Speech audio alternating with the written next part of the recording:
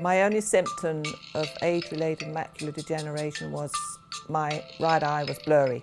I kind of started noticing I was a little different in grade 1 and 2 when I was starting to learn Braille when everybody else was writing with pens and pencils. Sight is one of our most valuable senses. We often don't realize how precious it is until we or someone we love is affected by vision loss. I was very concerned about losing my general independence.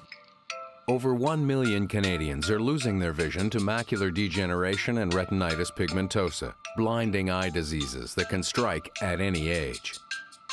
I was diagnosed with retinitis pigmentosa when I was 5.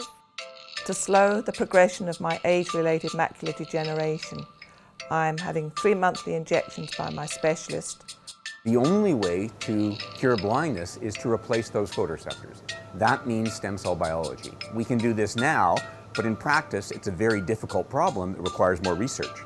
With your help, the Foundation Fighting Blindness is working to change the future for these Canadians by funding sight-saving research into causes, treatments, and cures of retinal eye disease.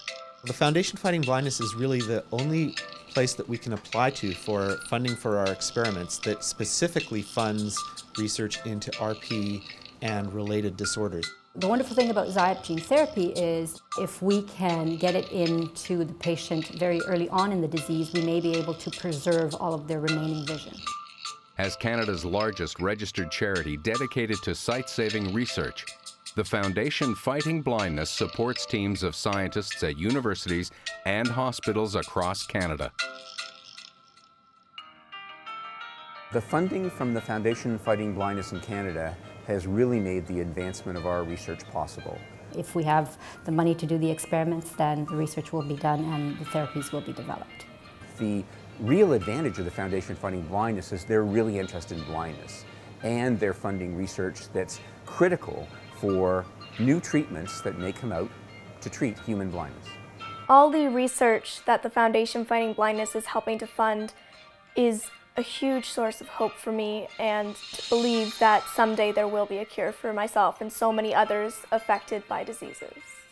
I'm encouraged that in the future other treatments will be found through the Foundation Fighting Blindness and their research. I don't believe there is anything I cannot do because of my retinitis pigmentosa. I think I can still achieve anything I want to.